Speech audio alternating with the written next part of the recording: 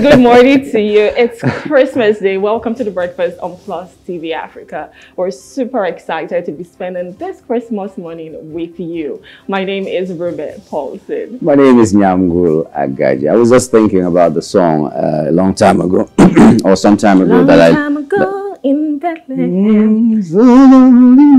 Continue. So the Holy Bible says, Mary's born child, Jesus Christ, was born on Christmas Day. My voice is not so great, but manage.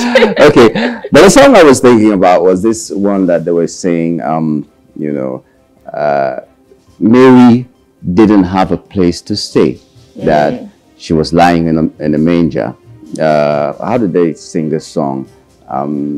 Are you sure that's not from somewhere in Cross River State? Because I don't see the baby. Oh, you know I'm not oldie like that. On a Christmas morning. Ooh. Amen. Amen. Oh, I know that. Amen. I know that part. So there's the verse. Mary with a baby Jesus. They had no harbor, so they lay on a manger. So now I'm just thinking, Mary, who had the baby Jesus, had no place to stay. They were in a manger. And I'm thinking about what we go through for someone else's birthday. And that I saw yesterday a couple was, almost fighting, Because of money? Yeah, because the Christmas gifts didn't come the way they should have come. The Christmas allowance didn't come the way they usually come. And all those kind of things. And I don't know how that family will be after now. After all the fighting, well, they'll settle. They'll settle. They'll settle. When Christmas is over, what do you have to do? You settle and you move on, and then you realize that a new year is coming, and all the money that you've spent in Christmas, you're like, what am I going to do in this new year? And trust me, January seems so long. Yeah, it has 80 days. Oh, January seems so long that you're like, where is all my money? But then, yes, I mean, it's nice to celebrate, during the holidays. I love Christmas personally. I love the lights. I love the fireworks. Last night, I think, at about 12 a.m. this morning, I saw the fireworks going up. It was so beautiful. I love the fact that everybody is super nice.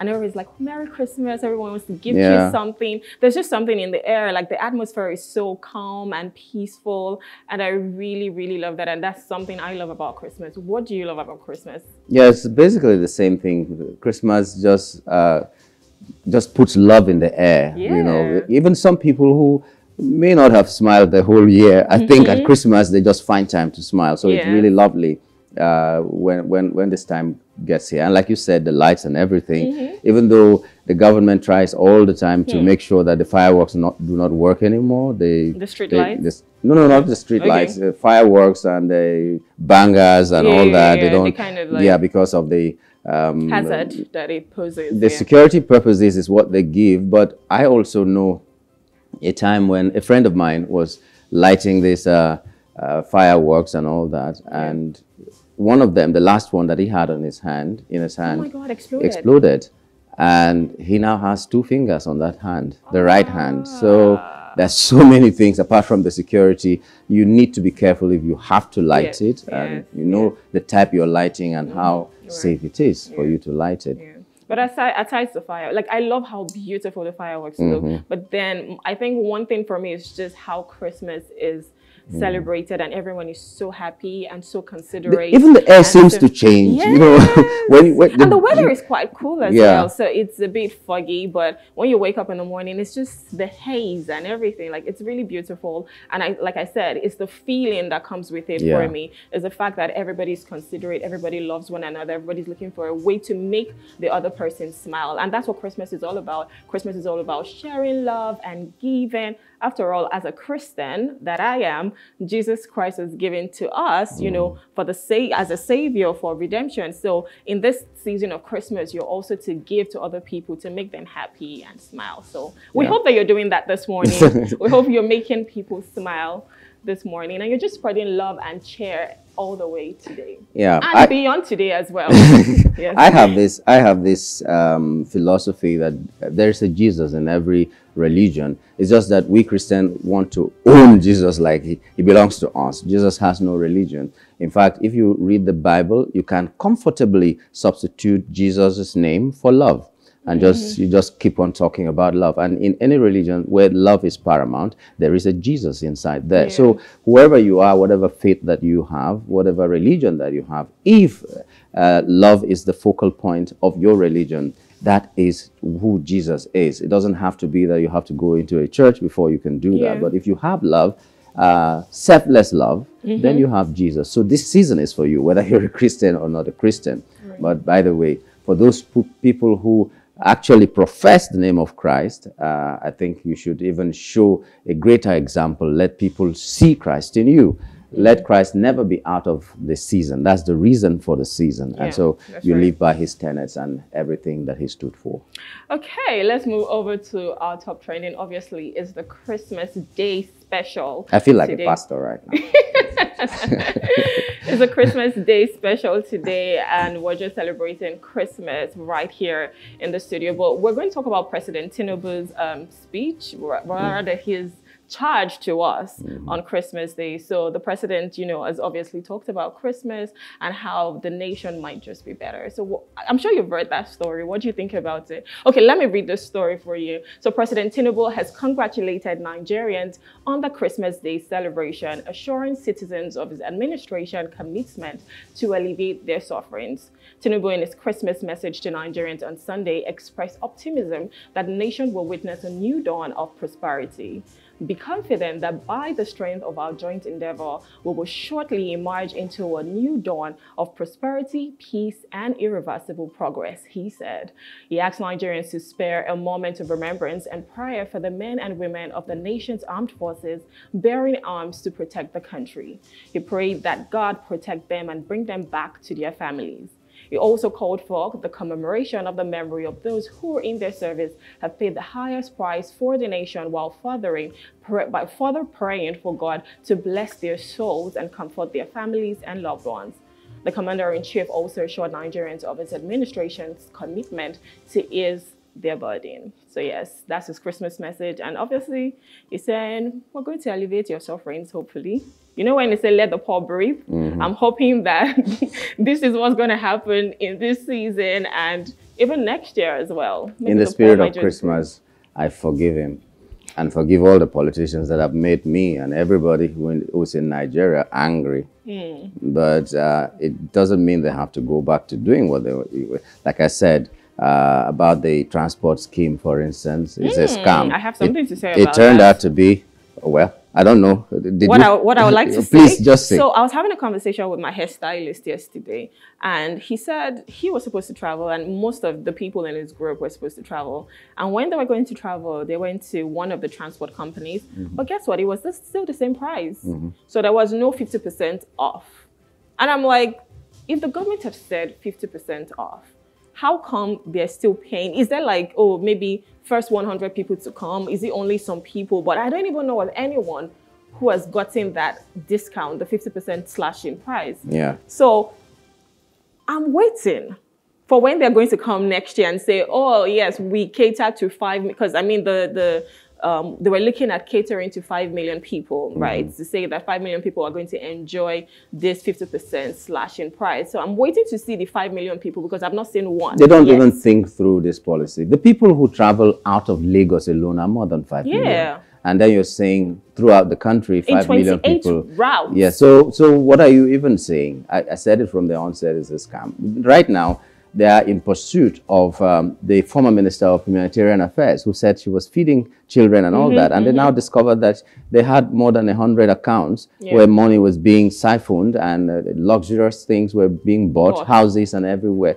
They were buying these things and said they were feeding our children. So now we have that. Okay, so tomorrow you will still find out that if another government comes and they want to probe, they will also find out that there was a scam somewhere here.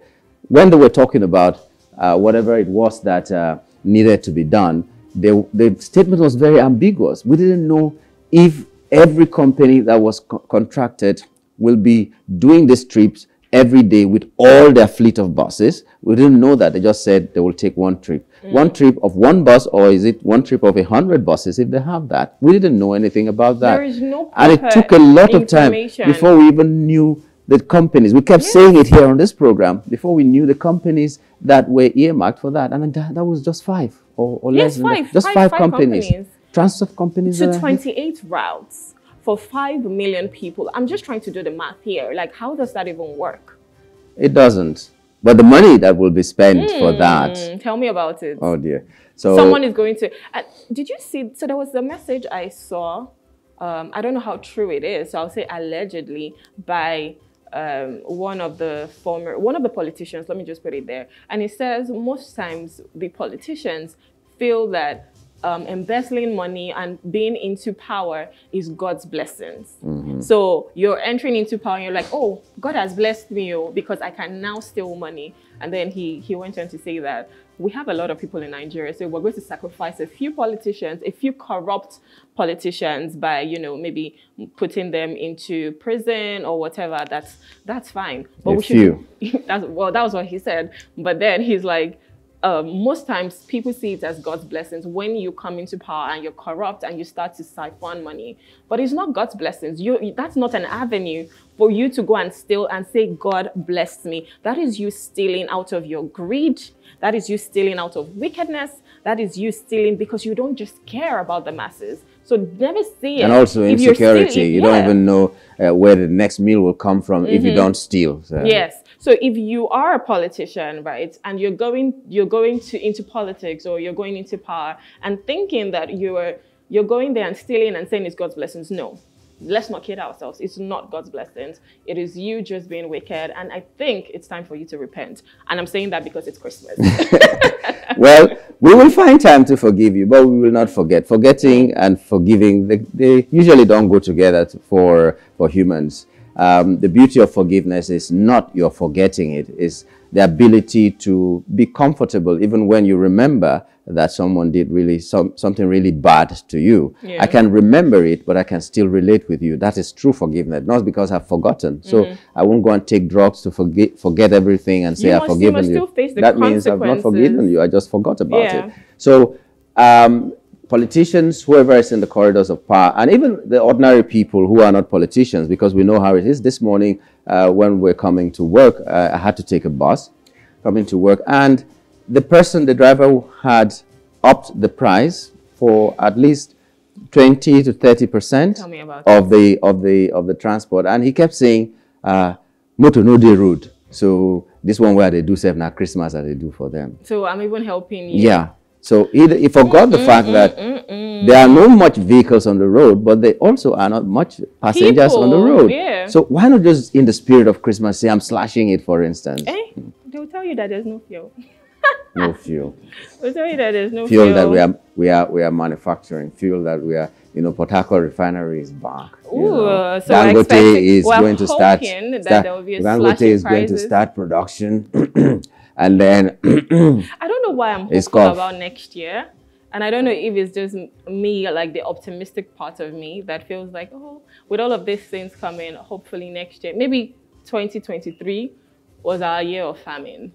And then 2024 might just be bountiful. The thing is, whether things do not get better, we are going to adapt. We are going to evolve to that state where we will find that as the norm. Whatever is happening right now, we'll get so used to it, we won't be counting it as suffering anymore. But, coming from less than 200 naira for a liter of fuel and then getting to 600 naira in a very short space is quite So do you know something that was quite interesting? While I was speaking to my stylist yesterday afternoon, so we were talking about the 50% slash in bus prices, because I'm like, oh, if you're going to travel, you should use these transport companies because the government has been able to slash the prices. And then he's like, no, I don't, that's not true. That's not happening. I'm like, oh, my co-anchor thinks it's a scam. He's like, I think it's a scam too. And then he was like, it would have been better if the government had, you know, given us like a little bit of subsidy on the fuel prices. And I'm like, that is exactly what we talked about on our program, because that way it cuts across everyone. Everyone needs fuel for either you're powering your gen, or you're servicing your business, or you're driving your car. You need fuel. But if you're just going to say transport companies, so for me that doesn't want to, me that I don't like to use transport companies, are you trying to tell me that you're not going to enjoy it? Even air tickets are out of it, so I can't fly and get that discount. And air tickets are going for as much as 100 and something, almost 200,000. There are 200,000 naira tickets from Abuja to Owerri, for instance. So 200,000 within the same country. Yeah, it's ridiculous. Giant of Africa. If you go to Benin Republic, for instance, and you're going to the UK, the money you pay to UK is like 3 times or 4 times less than the one you pay in Nigeria. So if you're paying $1 million in Nigeria, you'll be paying 250 in Benin Republic. It's ridiculous. The giant of Africa. Well, we hope that the aviation minister is looking at something.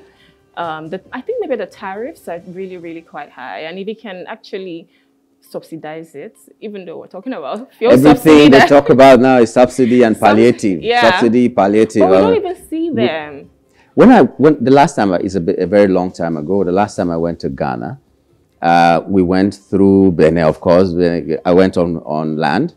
And one of the things that struck me was that these people were carrying money in wheelbarrows and exchanging, like, you know, their bureau de change. They were carrying money in wheelbarrows. So the Nigerian currency that you will use to change for the Benin Republic currency was so small, and their money was so big. Now I think it's the reverse, you know, because if you're taking, let's say, 1,000 naira, and then you have to collect something that is almost like 20,000 from them, they needed to carry this money in wheelbarrows and all that. But now, I'm not sure it's the same case. So people prefer to travel through Benin instead of through Lagos or Abuja to the UK, to America, to everywhere else that they are going to. And it's really disheartening. Okay, well, let's just take one more story, and then it will be time for Off the Press. So, almost 5 weeks after they participated in the gubernatorial election in Bayelsa State, some officials of the Nigerian Immigration Service, NIS, who were deployed for the poll are yet to be paid their allowances. Well, this is coming. The gubernatorial election was held in Bayelsa on Saturday, November 11. However, the officers who claimed to have used their personal funds throughout the polls with the expectation that they would be paid or refunded have urged the NIS authorities not to give any room for foul play, but to ensure that their allowances are paid. During the last general elections, NIS personnel at the state level were paid 90,000 naira each, while those at the headquarters received 200,000 to 300,000 naira. Back then, there were similar reports of delay in payment of allowances to the NIS personnel deployed. So, I mean, in the spirit of Christmas, you would expect that these people will have their payments because they need money to be able to feed, to be able to celebrate Christmas, to be able to give gifts. I don't even think it's fair for the people at the headquarters to earn 300,000, while the people on the field are earning 90,000. That's like they're the ones with the hazards, they're the ones with all the problems that they saw, they're the ones that could have been killed or maimed or something. But well, anyway, that's how the civil service works. But why do you keep money of the people who have already worked? It happens in so many places. And tomorrow when you're going to work like that and you see a bribe, there's a tendency you might collect it, even though you tried to be upright. You just remembered that, okay, last time I did this, they didn't pay me till after 1 year, or I lost the money. And then you see a bribe and you're tempted to take it because you know that you have to feed your family and all that and all that. What if so it's almost like it's like a ripple effect. So it's like they're training you to be a bad person. Yes, you don't have a choice. It's between the devil and the deep blue sea, pretty much. See, the police people, for instance, you go to the police college and you become a policeman. The first 6 months you work.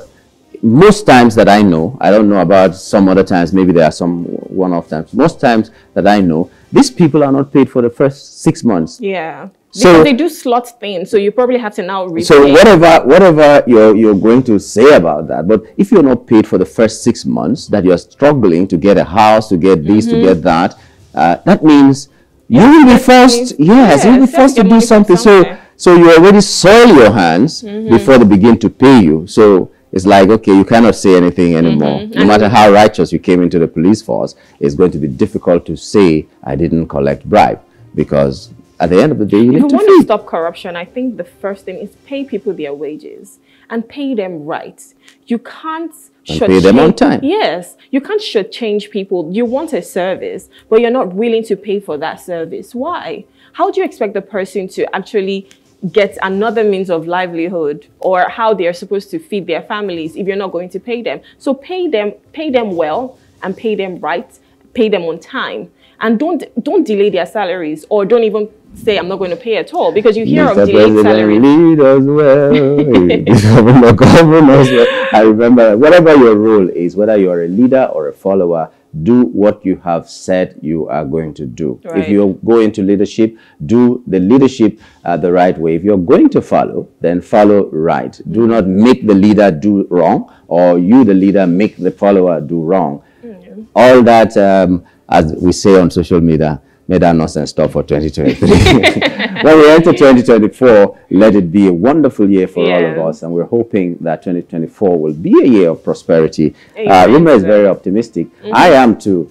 I am, but I'll be looking out more this time to see where you're doing wrong, and I'll tell you. And when we tell you, please do something more positive. From 2024, Nigeria should witness prosperity. Amen to we pray to that. Yeah, we pray about that. Anyways, we'll go on a short break, and when we return, it'll be time for Off the Press. Well, stay with us.